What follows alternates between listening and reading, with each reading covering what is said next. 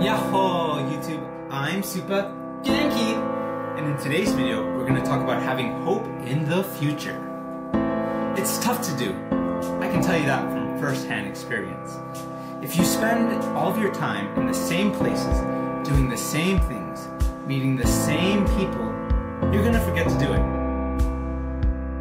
In these times, it's really easy to fall into the pace of impossibility. Forget to search for people who are working on improving themselves and become truthfully lost. These are just some of the feelings you will encounter down the path of self-improvement.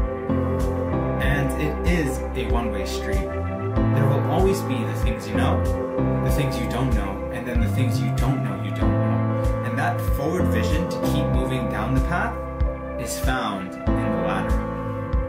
What started as a simple meeting on a train headed to DC led me to the path of remembering. We have to be the hope that we want to see in the future. That's why in this video I'm going to show you some of the amazing people that I met down this path.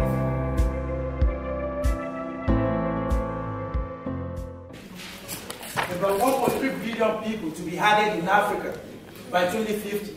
What an opportunity. And have you ever imagined having an avenue to invest in this opportunity and earn a great return on investment of up to 45%? Hi, my name is Adewale Oparidi, and I'm the founder and CEO of Easy Farming. With me here today is Alhaji Kago, one of our technical lead and the director of Sierra Leone operations. Growing up as a child in a rural community in Ede, Osun State, Nigeria, I watched my father day after day, year after year, and season after season, doing the same thing on his farm. And I thought to myself, if farming is small, old, with no access to credit, then it's not for me. This is the story of many young Africans today who are unemployed, but do not see farming as a lucrative career because farming is small, old, with no access to credit. If Africa, thank you. If Africa is to be able to meet the food demand of its upcoming 2 billion population by 2050, then its agriculture, which is currently dominated by small-scale farming, needs to move towards commercial and sustainable agriculture. To achieve this, we need to connect, invest, and empower the sector. I'm happy to introduce to you Easy Farming. Easy Farming is a digital crowdfunding platform connecting local African farms with retail investors around the world to scale small farms into commercial sizes and equip the next generation of farmers. We do this by using data to identify the most promising smallholder farmers who have potential to go to scale. This is an example of one of our farmers, Olaniyi Farm. As at September 2018, Olaniyi Farm was raising less than 2,000 chickens. We rented 2 abandoned poultry farms and invested over $24,000. And today, this farmer has added over 13,000 beds and currently training 5 youth interns. Why are we doing this? We are doing this because we are motivated by the everyday hardship that young people face in establishing a career in Africa. I'm sure a lot of us might be aware of the CNN story that our talent in Africa mentioned about, where young Africans are being sold as slaves. This is part of what motivated us to start Easy Farming. And now, about 60% of unemployed youth in Africa are unemployed. These are examples of some of our interns currently in Nigeria. This vision is driven by a dedicated team of farmers, technologists, and bankers. And we are lucky to have Dr. Howard Boyce. Hey, good afternoon, everyone. My name is Bridget Watcher from Accra, Ghana, representing talents in Africa. Okay, I want to start by telling you a serious story, though, and that is the story of a young man by the name of Andrew. Andrew received a degree in laboratory science technology from a polytechnic in Nigeria in 2011. After 5 years of searching for a job, even with a degree and not being able to find one, he decided to make the journey into Europe. In October of just last year, Quartz Africa chronicled his difficult journey from Nigeria by foot into Libya, and now crossing the Mediterranean, and now in Libya, where he works as a cashier. But however disheartening Andrew's story is, he's perhaps still among the lucky few. There are still hundreds of thousands of young African migrants trapped in Libya. If many of you saw on social media in 2017, there were graphic videos of Africans being sold in slave markets in Libya for just $400. We are young Africans in Africa who have seen this problem, and we're on a mission to solve it. So why invest in us? Well, one, we've talked about at this conference, we're young Africans solving this problem. We know that no one else knows the problem better than us, and no one else can fix it better than we can. Moreover, there's a certain urgency at this moment that we need to capitalize on. As we've heard from Health First and countless other entrepreneurs in our market, if they don't have the talent or a way to source the talent, they cannot build the businesses that we envision for our future. We're on a big mission to reach 10 million job seekers in the continent by 2020. But we know that we cannot do it without your help. So today, by investing in us, you're not only investing in our company, but you're investing in the future of Africa, and you're investing in the future of young talent so that we do not have stories like Andrew's. I know we've talked a lot about opportunities on the continent, but I implore you to remember that Africa's greatest resource is not in the minds, but in the minds of its young people. Ghana is a beautiful country blessed with enormous natural and human resources. However, our lifestyle choices is hurting our country. Every day, over 75 million pieces of water sachets are produced, and the majority of them ends up in open spaces. Not only the plastic waste, but also together with other sources of waste. And this poses a huge environmental challenge to our country. There's a lot of flooding, the plastic waste are being burnt, and as you know, all the waste, it's a big problem and a lot of people are dying. World Bank's statistics from the World Health Organization puts Ghana as part of the top 10 dirtiest countries in the world. Ghana is a lower middle income nation, and Ghana is not supposed to be within that category. This is Julius. Julius, like many other young Ghanaians, do not want people to call their country dirty, and they want to do something to change the narrative. However, they need support and the resources to be able to do so. That's where we come in as Recycle Up Ghana. We believe we share the philosophy that young people are the current and future change makers of society, and as such, and also we believe that local problems should be solved by local people. Using design thinking methodology, we came up with a three-phase approach to organize educational training programs to support young people in Ghana to come up with ideas and solutions to solve the challenge that we are facing.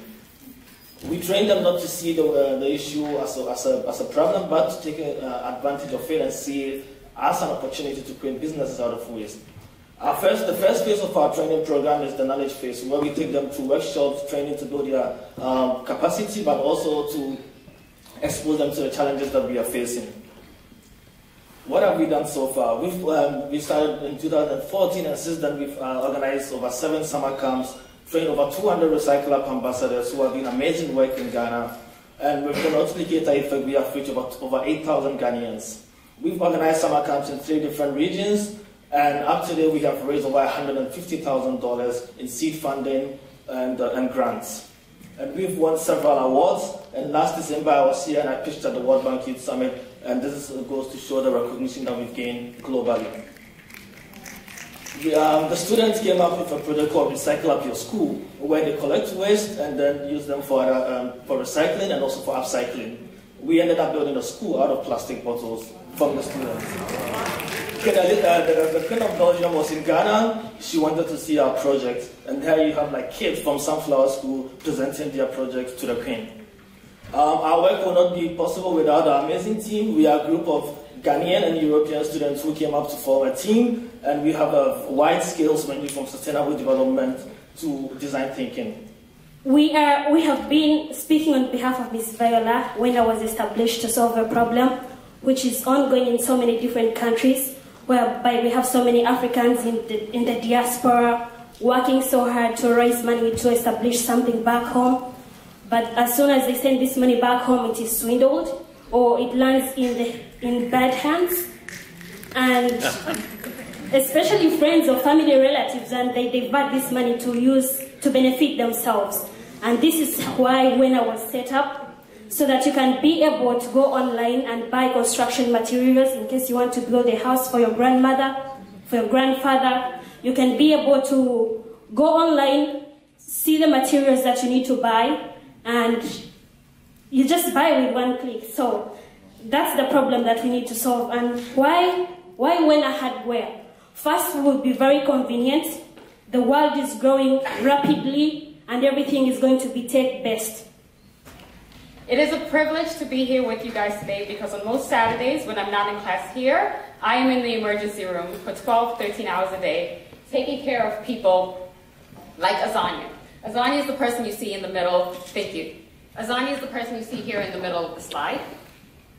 Azania is 28 years old. She's a business student. She's an MBA student. She's married, has one child, but she also has a chronic condition, sickle cell, which most of you or many of you might be familiar with. Sickle cell is a chronic disease. It needs care. When Azania gets sick and she gets an attack, what she has to do while she lives here in the United States is pick up the phone, call 911. They get to her house in 10 minutes, start emergency care if she needs it, start IVs, pain medication, oxygen, and in another 10-15 minutes, she's in my emergency room getting all the care that she needs. Today, Azania is somewhere in this audience. She's been at this conference. She's pursuing her dreams. This is Azania's cousin. This is Goodness. Goodness still lives in Zambia. Goodness comes from the same family. However, Goodness lost both of her parents already, so she was orphaned at a very young age. She takes care of her siblings. She is also widowed already at 28 years old. And she also takes care of her grandmother. Goodness is a businesswoman, business-minded, ambitious, just like her cousin. She works at the road stand, sells cooked food every day. But here's the difference between these two cousins. When Goodness gets sick, this is what getting to healthcare looks like. Even looking at the slide itself, this should be overwhelming, right? This is different from calling 911. Nobody's asking about money. No one's asking about insurance. You just get the care you need. We'll ask questions later.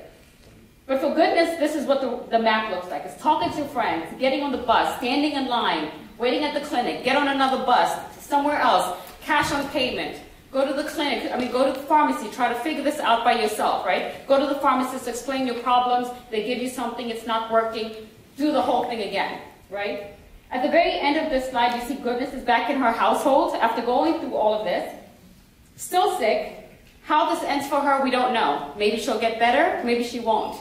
Maybe she'll meet the same fate as her husband and she'll be dead before she's 29. This is not a story I'm making up. This is every day in Zambia.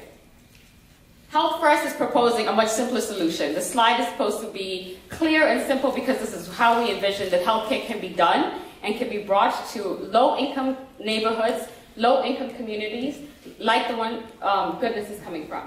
The June Africa solution is to maximize visibility for Afrocentric and African artists.